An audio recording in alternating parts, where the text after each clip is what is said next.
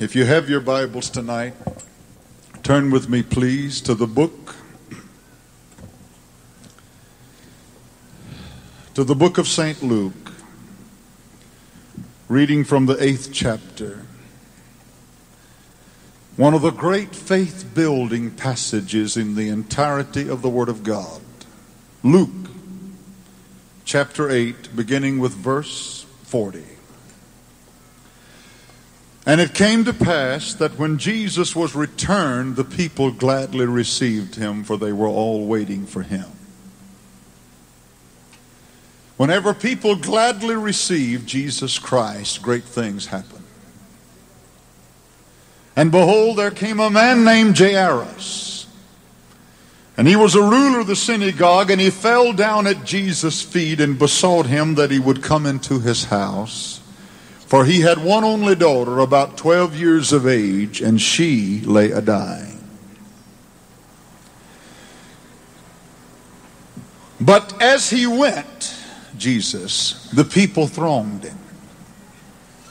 And a woman, having an issue of blood for 12 years, which had spent all her living upon physicians, neither could be healed of any, came behind him and touched the border of his garment, and immediately her issue of blood staunched. It stopped. And Jesus said, "Who touched me?"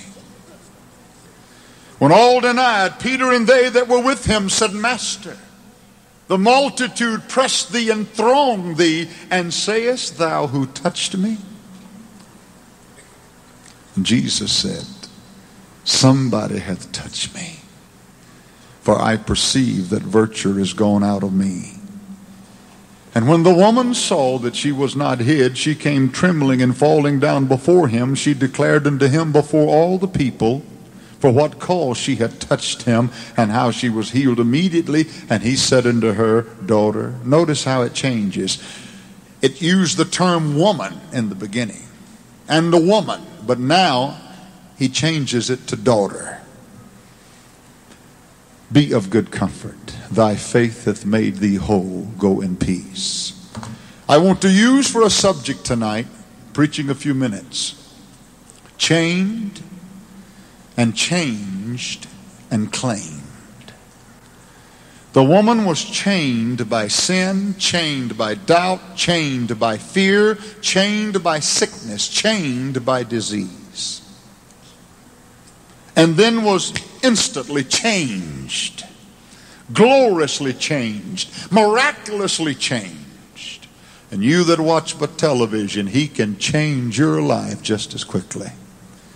And then instantly claimed by the power of Almighty God and the love of Jesus. Chained, changed, and claimed. Bow your heads, please.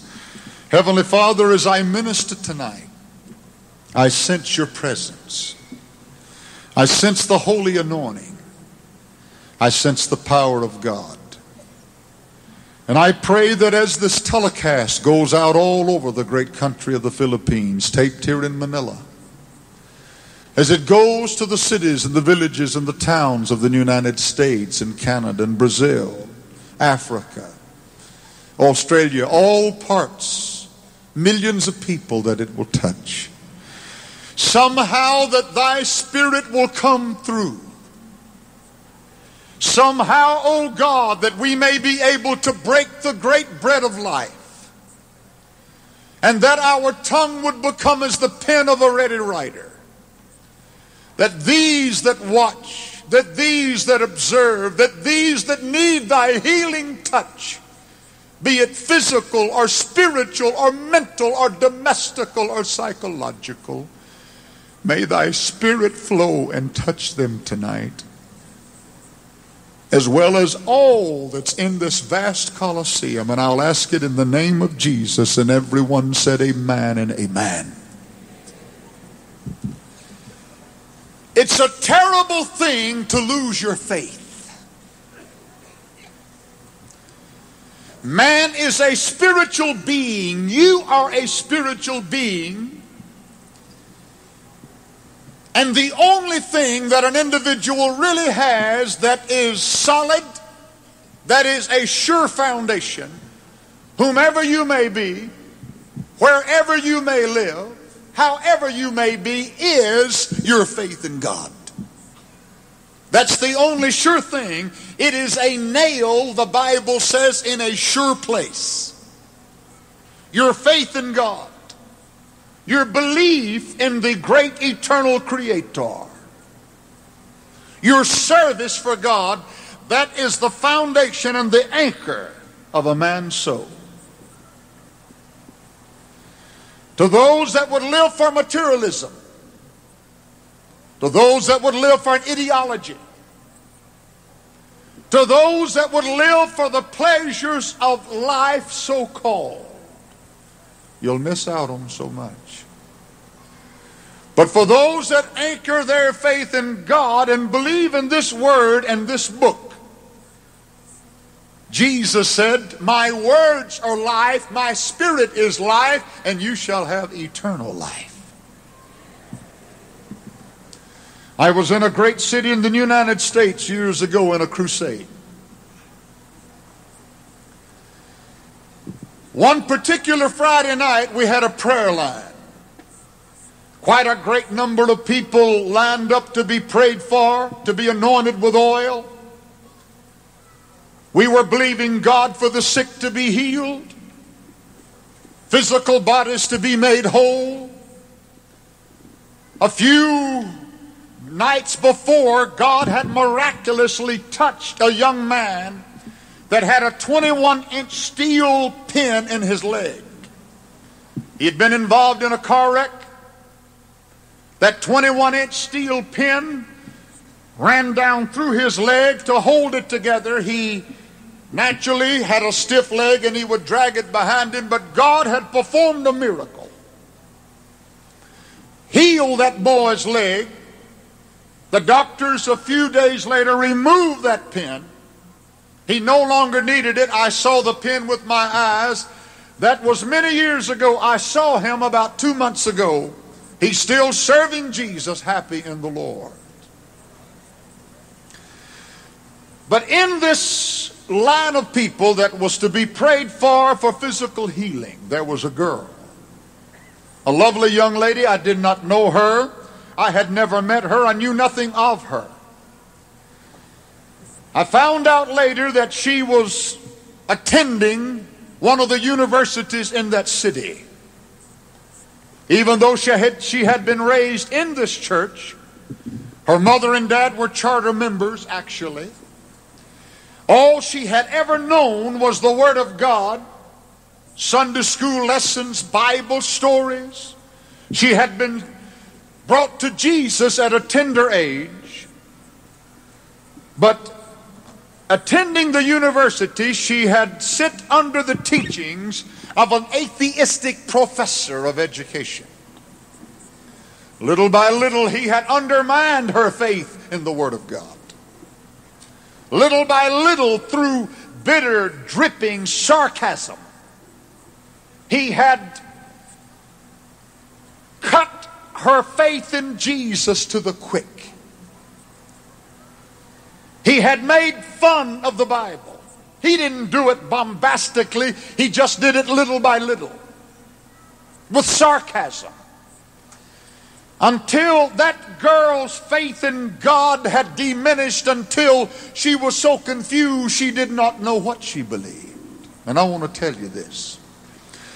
There is nothing any more despicable, nothing any more horrendous, nothing any more terrible than a human being that will tear down, that will hinder, that will hurt a person's faith in God and His Word.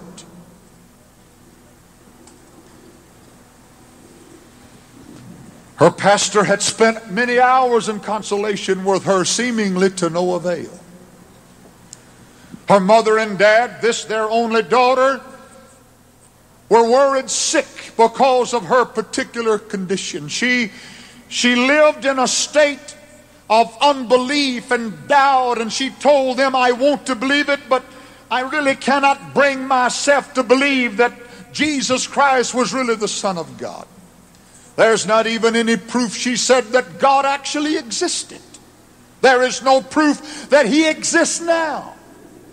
All of these so-called miracles in the Bible, how do we know they happened? Why should we serve someone that lived 2,000 years ago? How does he relate to our problems today? These questions were in her mind, in her heart. Doubt, little by little, cut down to the recesses of her soul.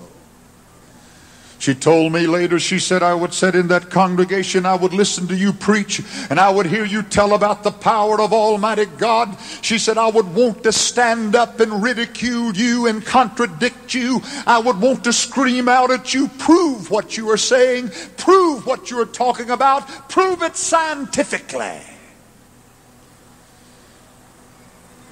But for some reason, the girl was in the prayer line. Now, that was a strange place for her to be. Especially when she didn't believe any longer. Especially when she no longer felt that God Almighty existed. Especially when she felt that Jesus Christ possibly was an imposter.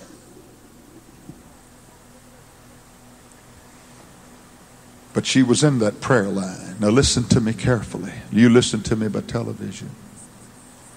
Some of you may laugh and snarl and use your sarcasm, and you may have thrown this old Bible under the bed, and you may say, I don't need it anymore. I'm living the life of freedom. But it's not easy to turn out the lights that God placed in your soul from infancy. It's not easy, lady, to turn out that light that your godly mother put there when she taught you the Bible stories. It's not easy, boy. You're a man now. You make fun and crack your dirty jokes and use your profanity. You hadn't been in church in years. The Word of God means absolutely nothing to you. You've joked about it, made fun of it, and thought it's nothing but a mere fable. But way down deep inside, there's a light burning there that was placed there when you attended Sunday school as a little boy a long, long time ago. And you don't shake the glory of God and the Word of God that easily. You see, in spite of all the things she had said, in spite of all of the confusion and the doubt and the unbelief, way down deep inside, there was a spark of faith still burning. Many of you in this gigantic audience in this arena here in Manila tonight, maybe you've come to this auditorium, this vast, giant coliseum, and you don't really know why you're here. You've asked yourself several questions since you've been here. Why did I come tonight? Several times you've started to get up and leave. You've thought, I'll go somewhere else, and thoughts are in your mind that you know are ungodly and unholy. But I'll tell you why you're here. You're here because there's something down inside of you that's drawing you and pulling you and tugging at your heartstrings. And it is the Spirit of Almighty God that's moving on you. It's God still reaching for your soul.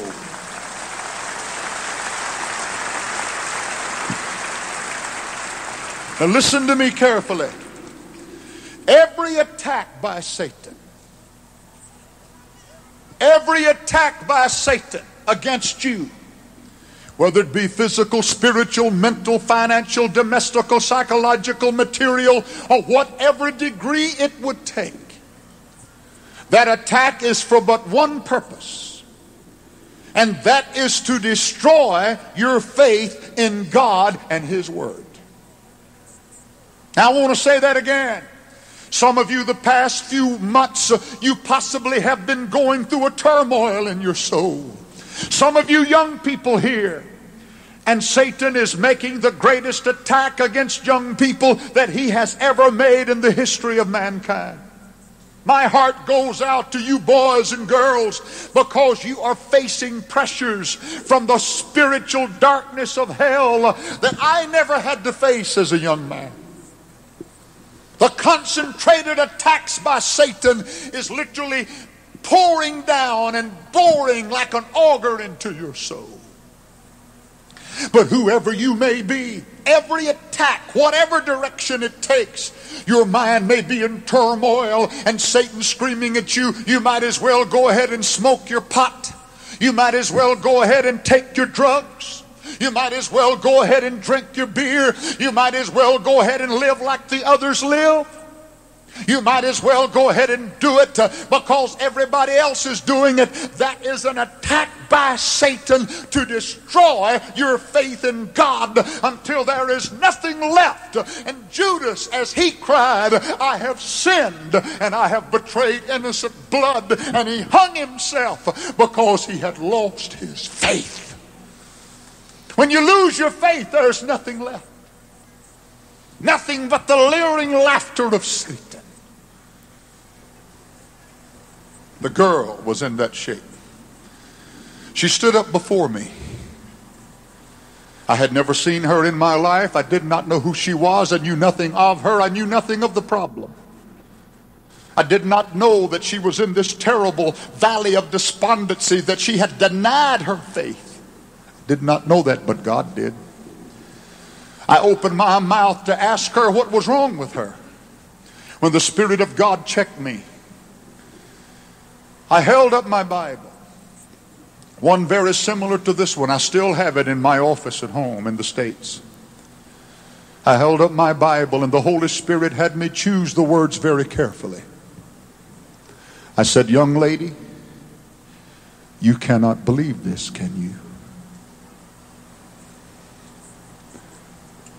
Her jaw muscle started to work. She started grinding her teeth one against the other. I saw her eyes filled with tears.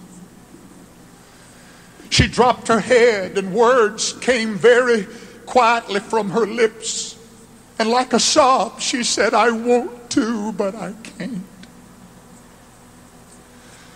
I did something I have never done before in my life. Had I thought about it a moment, I probably would not have done it. But the Spirit of God told me to do it.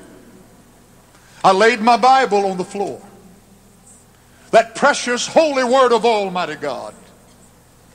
And I told that girl in that giant Midwestern city that Friday night, those years ago, I said, stand on the Bible with your feet. Her mouth went open. She looked up at me and she said, literally? I said, literally. That's what the Spirit of God has told me to tell you to do. I've never done it before or since. I could tell as she closed her eyes, and you could have heard a pin drop in that gigantic auditorium with thousands of people there that night. I could tell that she was fighting the battle of her eternal soul. I could tell that unbelief and doubt was telling her, this is foolishness. This is ridiculous. This is ludicrous. This is what I've been telling you. It's senseless. And I can tell that the Spirit of God was working with her mightily and saying, whatever He tells you to do, do it. Like Mary, the precious mother of Jesus, told the men, whatever He tells you to do, do it. Very slowly she picked up her foot, placed it on that precious book. Then slowly she picked up the other foot. And the moment her second foot touched the Bible, I don't know how it happened or why it happened, but the power of Almighty God hit her. I realize some of you and some of you watching by television, you don't believe in what I'm talking about. You don't believe in the power of God. Serving God is a cold, calculated formula to you. Serving God is a mechanical, without feeling rote to you. Serving God is something that's cold and listless and lackluster and mechanical. But let this preacher tell you this tonight, and let me tell you from the Word of God, God is not a machine. He's not a computer. He lives tonight, and He lives within our soul. Hallelujah. God is a God that can be felt. Jesus Christ is real. My mother used to sing it a long time ago. My God is real, for I can feel him in my soul. And I don't know what kind of church that you are attending. I don't know what kind of preacher that you are listening to. But if you're serving God as a mechanical religious formula, and you're attending church week after week, and God is something mysterious and way off, and there is nothing in your heart, Jimmy Swaggart is here today to tell you that Jesus Christ lives, that the man that walked the shores of Galilee 2,000 years ago is the same yesterday, today, and forever. The one that opened the blinded eyes lives today. The one that made the lame legs to walk lives tonight. The one that raised the dead is alive this moment, and he's living in my heart, and he's living in my life, and he can break the bonds of sin. He can break the power of drugs. He can break the sordidness of prostitution. He can take your life that's without meaning and lift it up above the shadows and plant your feet on higher ground and give you a reason for living. Glory to God.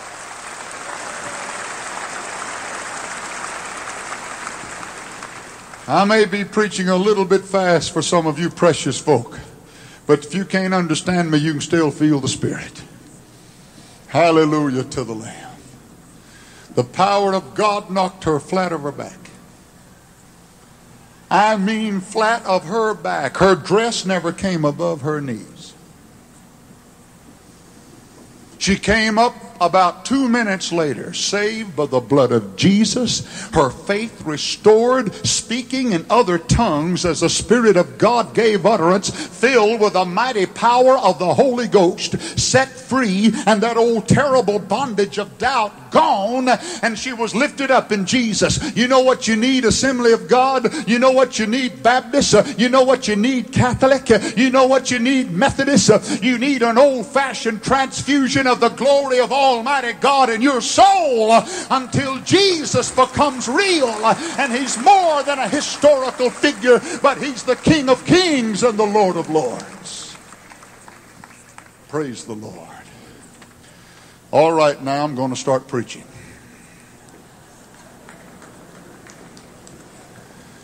The Bible said there was a woman.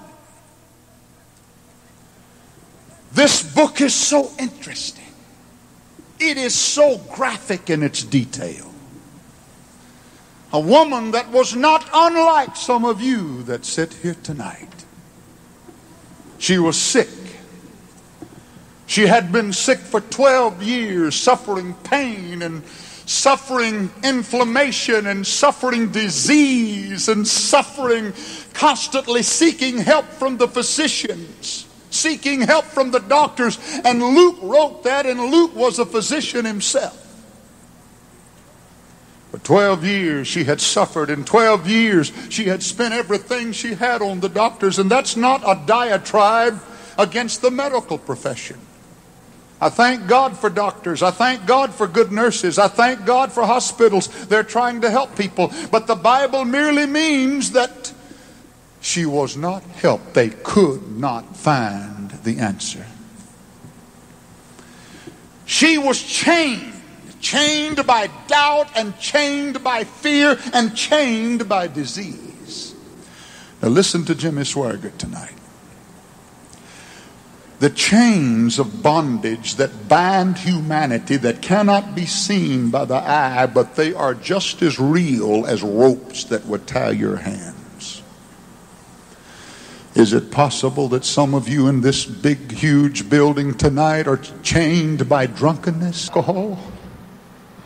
Your life has become a hell on earth. Your family has suffered untold agony because you are chained by this terrible bondage. Is there a sick feeling in the pit of your stomach and you know you can't quit? You want to quit. You've tried to quit. You've watched your little children look at you with sadness in their eyes and many times tears down their cheeks, and you know what they're thinking, and you hate yourself, but you can't quit. You are chained. Do you know what it is to be chained by lust? Your mind is on filth continuously. It seems to dip into a cesspool of iniquity 24 hours a day. Little by little, you've gone deeper and deeper and deeper. You're chained. Maybe some of you here, you never dreamed it would go that far when you put your hand in the till and took your first peso. You thought no one would know you need the money. You put it in your pocket. No one suspected. But now you're getting more and more and more. There's a sick, hollow feeling down deep in your heart. You want to quit, but you're chained. You're in bondage. You remember when some of you uttered your first profanity? It came out of your mouth. You kind of felt big when you did it. And now every word that rolls out is like filth. It's like rot. It's profane. And it dishonors the great name of God. You're chained. You're bound by it. I do not know about your great country, the Philippines, but in the United States of America, 1 out of every 4 Americans are suffering mental illness. Think of what I'm saying. They can't face the pressures. They can't face the problems. Some of you here are the same way. They are chained. 1 out of every 4 suffer a mental illness. Life has become a merry-go-round and they can't get off. It's become a little bit of hell on earth. Were I to look in the faces of some of you that sit before me tonight, and that would be true of any congregation, I could see on your countenance the signs of a life that's already gone wrong. It shows. It shows in your eyes, some of you. It shows from your heart. Does that mean, Jimmy Swaggart, that God dislikes me, that God hates me? No, no, no, no, no. God loves us. I don't care what we have done, how deep the sin may be, or how deep the stain. And that's why I'm here preaching tonight, to tell you, you don't have to live that kind of life. You don't have to live that kind of way. Jesus Christ can break the bonds and the chains of iniquity. She was chained. I can see her. When she gets to Jesus, it was not like she thought it was going to be. No doubt in her mind she thought, I will get there. And when I see the miracle worker from Galilee, the one that can open blinded eyes and make lame legs to walk and raise the dead, I will go up to him. And I will appeal to him, and I will tell him how I have suffered. And I will tell him how I have hurt. And I'll tell him how that 12 years I've gotten weaker and weaker and I'm dying.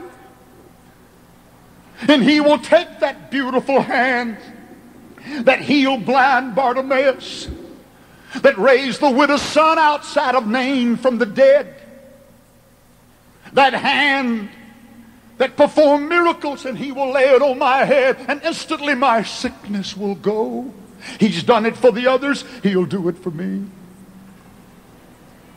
But when she arrived, it wasn't like that. She wanted to get to him, but she couldn't. Thousands of people were there. They were clamoring. They were pushing. They were shoving. They were reaching out. They were blind, groping, and people trying to lead them to get to Jesus so that he could touch their blinded eyes. The lepers there with their sores running from their bodies and fingers eaten off by that terrible disease. They were there groping, and people were saying, get them away, but they were trying to get to Jesus. Parents with little children, sick, suffering with affliction, were trying to get to him. And there was a mob there, and there was a clamor there. Listen to me. Some of you here and some of you by television, you have thought in your heart, I want to come to God. I want to serve Jesus. Down deep inside, you know you need to. There's a hunger there. There's a cry out there. But the first time you went to church, it wasn't like you thought it would be. You didn't quite understand. Folk were raising their hands and waving them toward God. Others were singing loud, and others were up and waving their arms, and you didn't understand all of that. It was peculiar to you. You thought that it was not to be that way. It was not like you thought it would be. Coming to God never is. When you start to come to God, Satan will try to stop you. And Satan tried to stop that poor woman 2,000 years ago. But let me tell you this. You can't stop faith. Are you listening to me, Manila? You can't stop faith. Some of you in this vast audience tonight have sons and daughters or husbands or wives or loved ones that's lost without God, and you prayed and cried many tears for them, and it looks like they're not going to be saved, but you hold your head high. You square your shoulders and you tell God they're not going to hell. You're going to believe God and they're going to be saved by the blood of Jesus somehow, some way, because you can't stop faith. Boy, that's good preaching. Hallelujah. Hallelujah. You can't stop faith. Faith won't stop when obstacles are thrown in its way. It'll keep on going. Some of you here this evening, when you came to Jesus, little wives, your husbands made it hard for you. They did everything they could to stop you, and life became a little bit of hell on earth. But you did not quit. You kept living for Jesus. You kept trusting God. Others told you you were a fanatic. They said you were crazy going to that church where they clap their hands and where they wave their arms and where they're singing "How Great Thou Art" and "Amazing Grace." But in spite of the persecution, in spite of them laughing at you, you've gone on anyway, and you're getting closer and closer to the Lord Jesus Christ, because you can't stop faith. Well, glory to God. Give the Lord a hand of praise.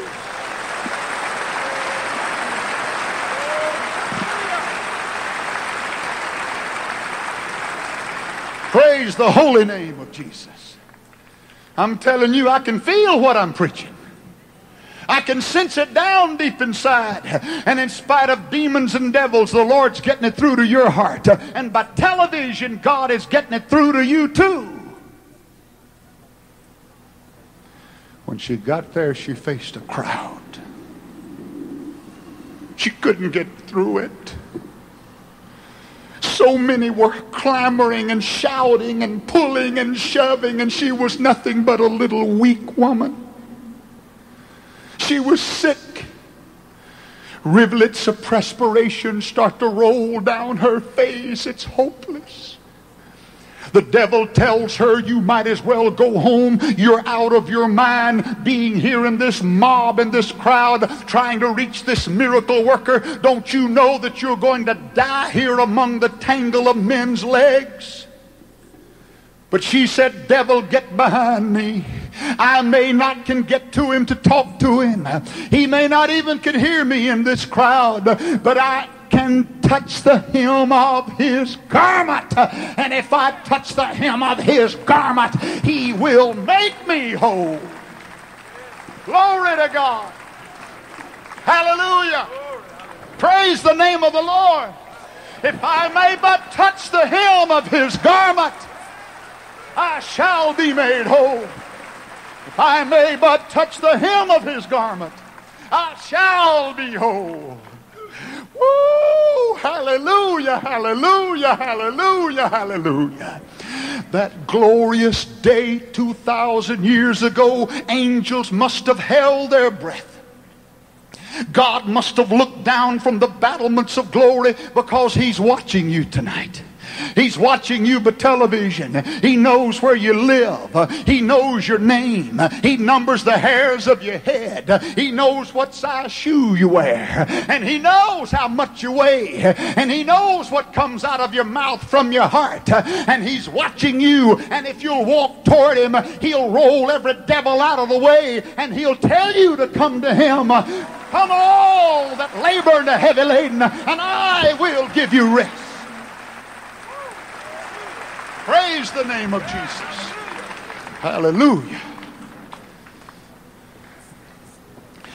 Jesus had on that beautiful white garment, and around the bottom of it, on each corner, there were 4 tassels. 4 tassels that hung down, made of white. And in those tassels were a blue thread. Blue. The Jews knew what it meant. The Jews knew exactly what it meant. They knew that it meant that tassel with that blue thread in it was a sign to them that their help did not come from this earth, but it came from heaven. The blue, the color, the sign of heaven. They knew, and when that little sick woman saw that little tassel with that blue in it, she said, my help is coming from heaven. My help is coming from heaven. Glory to God. My help is coming from heaven. And let this preacher tell you tonight, your help is coming from heaven. Your help is coming from Jesus. Your help doesn't come from Jimmy Swaggart. Your help doesn't come from a church. Your help doesn't come from a preacher. Your help doesn't come from a mortal man. But your help comes from heaven.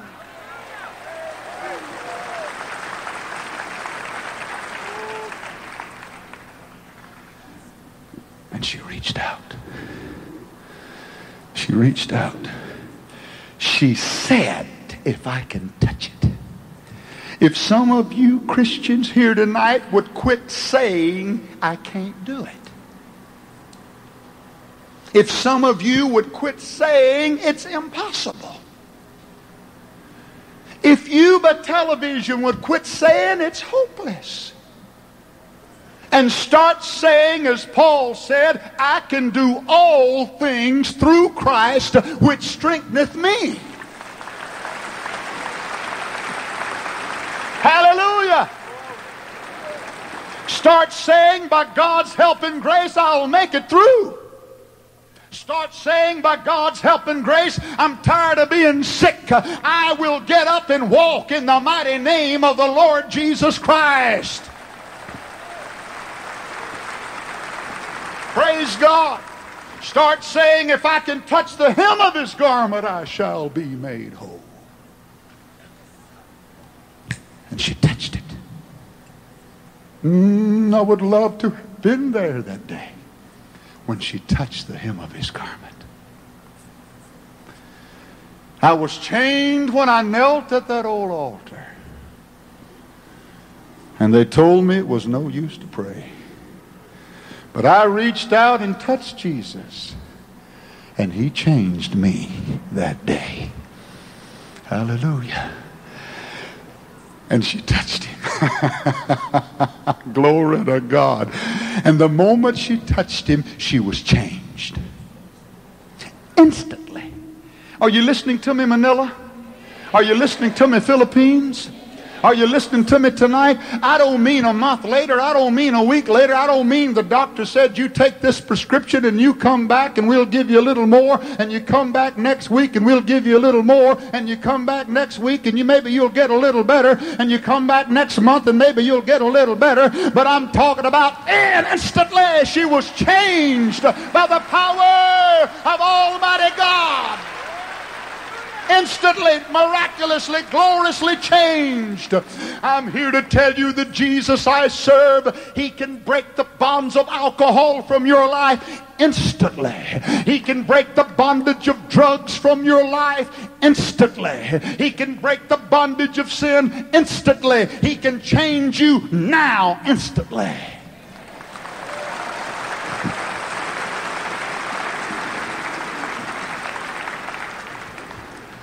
Oh, praise God. I can see old Splitfoot. You know who he is? The devil. I can see him sneaking away.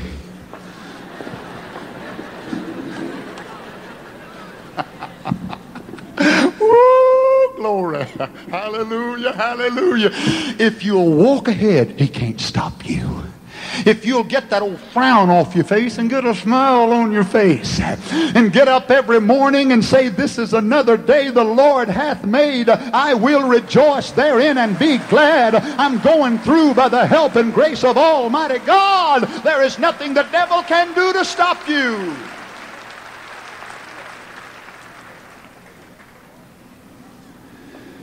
And Jesus stopped. James probably nudged John and said, he stopped.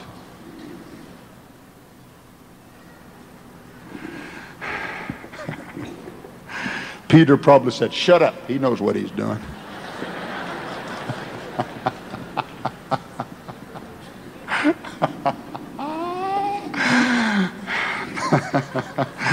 Peter reminds me of me. I'm always putting my foot in my mouth. You don't do that, but I've done it. And Jesus stopped and said, somebody touch me, for virtue is gone out of me. And Peter steps up and says, Lord, what are you talking about? People are shoving all around you, grabbing at you, and we're working ourselves to death, trying to keep them off of you. And you'd say somebody touched you, they're touching you everywhere. But he said yes. But the one I'm talking about had faith. They believed. Glory. Virtue is gone out of me. I felt it when faith touched me. You see, this is not a cold mechanical thing. It's not a cold routine. It costs God something to give you what you need, but he gives it freely with love. And that little woman that a few moments before was dying with disease, and many biblical theologians feel that she had cancer of the bloodstream, leukemia. And she was dying. For the Bible said instantly her issue of blood stopped. And she was over there praising God and worshiping the Lord and shouting victory. Yesterday she was one of the devil's nobodies. And now she's one of heaven's somebodies.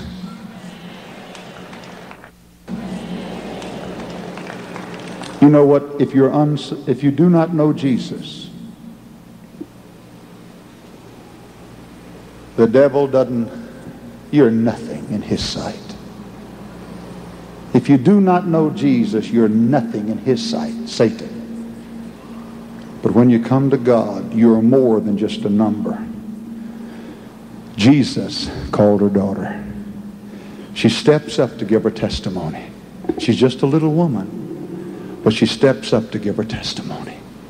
And the Bible said she told how she touched Jesus, and she was healed immediately. And even big Peter had to step back. James and John had to step back while this little woman gave her testimony. And she told how she was healed immediately. Now listen to me.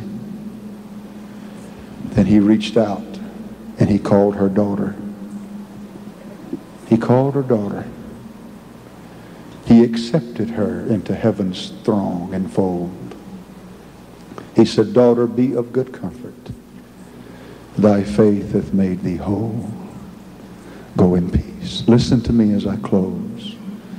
One day soon, the trump of the living God is going to sound. And God is going to say, come away, my fair one. Come away, my love. And we that have been changed by the blood of the Lamb are going to be instantly claimed. And angels will stand in silence when the redeemed are gathering in. He'll claim us as his own because he loves you, and he loves you, and he loves you. Would you bow your heads, please?